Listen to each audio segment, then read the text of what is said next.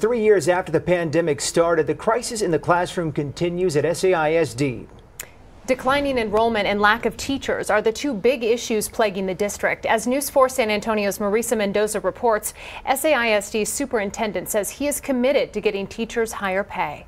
Tensions run high at SAISD as teachers and staff let the administration know they want more pay. We spoke to a student in the district who says he hopes they get what they deserve. My teacher would buy suits for students, and simply out of her money because they don't have the money. High school junior Ramiro Lopez attends Fox Tech High School in SAISD. It worries him good teachers like Jennifer Casanova may go if they don't get the pay they deserve. She is a huge inspiration to not just myself, but she gave me the confidence to run for youth governor, then become Secretary of State. It's a tough time for district officials who have watched enrollment drop and quality teachers either retire or leave.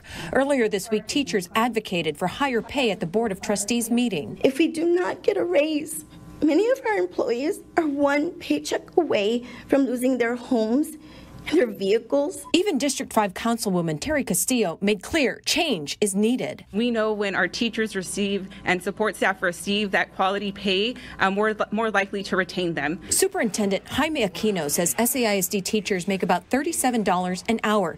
He's made it his mission to get teachers more money. I cut already $16 million in central office. We're cutting another $10 million this year. We're going to have to look and think very strategically, because I tell you that our teachers and staff deserve more money. Money that students like Lopez knows goes right back to students. Even the money they do make, it goes directly back into the classroom. Near downtown, Marisa Mendoza, News 4, San Antonio.